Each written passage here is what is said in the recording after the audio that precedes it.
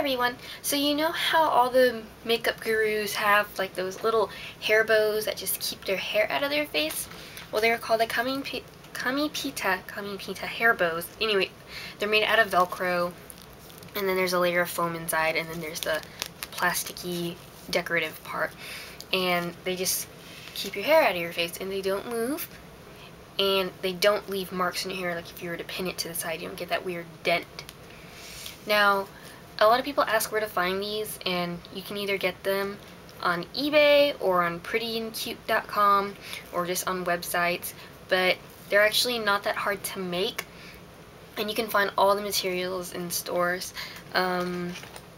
Like for a while I used this Velcro strip.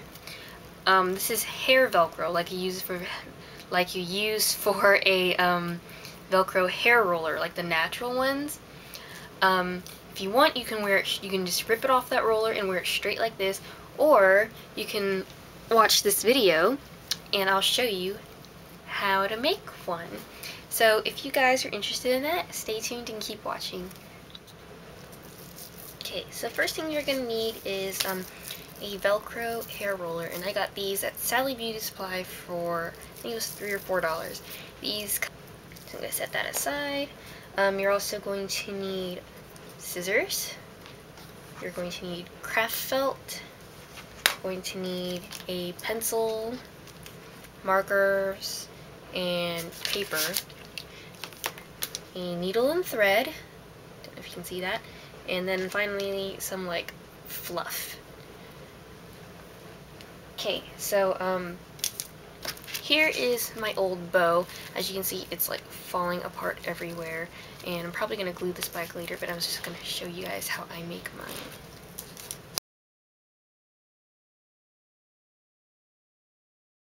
Okay, so now what you're going to do is you're going to want to remove the Velcro from your hair roller. And all you really got to do is find this seam right here, jab your nail underneath, and it should come right off. I recommend using regular Velcro for this because it's just not going to stick to your hair. But the hair Velcro is made of much bigger, like, I guess, fingers, so it's easier to grab on. And if you look at the texture, it's very similar to the ones, well, the Asian ones. So now I'm just going to go ahead.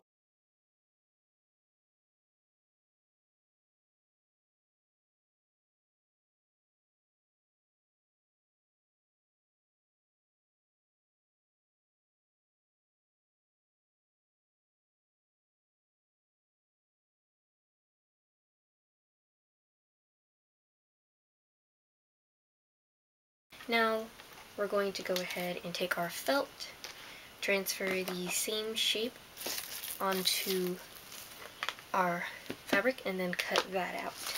And you want to use a marker.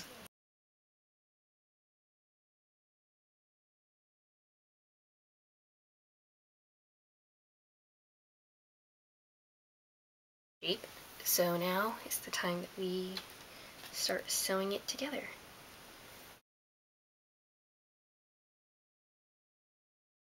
Okay, so once you've sewn to about here, I've made quite a mess of mine, but I encourage you guys to do better than this.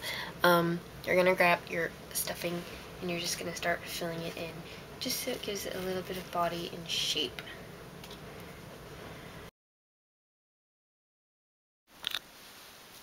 Okay, so now the final project is done. So it looks like on one side, and this is what it looks like on the other. And I'm actually going to go ahead and define this bow shape, because you can't really tell that it's a bow. It just looks like a giant weird blob shape. So now I'm just going to take the marker instead. And I'm going to do this as gently as I clear when you go over the stitching. And there you go. I don't know if you can see the marks I made. Here's the really obvious one, which I'm going to regret later. I'm going to try and see if I can hide that. But now I'm going to go back in with my needle and thread and sew all the way through to the other side, just so I can get that bow shape back in.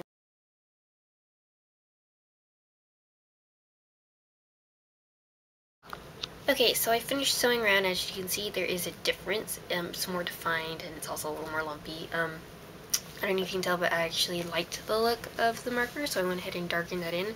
And to cover up my ugly stitching on the outside, I'm just taking a black marker and I am going around the edges.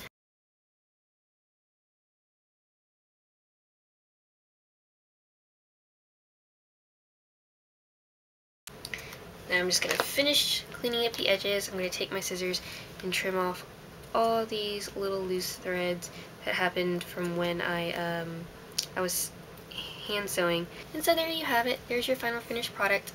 I'm going to go ahead and adjust this. And then you guys can see, yes, slide it into your hair and give it a pat, and it stays, it doesn't move, and then when you pull it out, it's just plain and simple. I'm going to decorate it a little bit more and show you what the end result is. I'm going to do some rhinestones on it to make it really sparkle. Okay, so here's the final product. I just went and put some rhinestones on it, and they're the heat set ones by Tulip. And just for comparison, here's my old one, and then here's the new one. I'm going to turn them sideways. It is much bigger, and you do need a little more force to get this to stick to your head. Like, watch. I'm going to take this one, and it's just going to slide it on, and it stays. For the one I made, you're just going to slide it on, and for the most part it stays, but if you want a little bit more, I'd press it down, and then it doesn't move very much. And you know, this is just something to keep your hair out of your face while you're doing your makeup or doing chores or whatever you need, just, you know, nothing in the way. Another thing is that if you guys want, you can use just the Velcro. Cut it into a smaller shape or keep it this size, and it works just fine. If anything, you get more hair out of your face. I use this when I'm at home and I've got my hair tied back and I just need to clean, and I just don't want anything escaping, and it's got pretty good hold. So let me know if you guys like this, and I'll see what other tutorials I can come up with. This is actually the first one I've made during the video you guys saw. That was the entire first thing I made. Everything was based on theory, but I think it came out pretty well, aside from overstuffing it and having really bad stitching on the side, because I've always been a terrible hand sewer. So yeah, let me know what you guys think.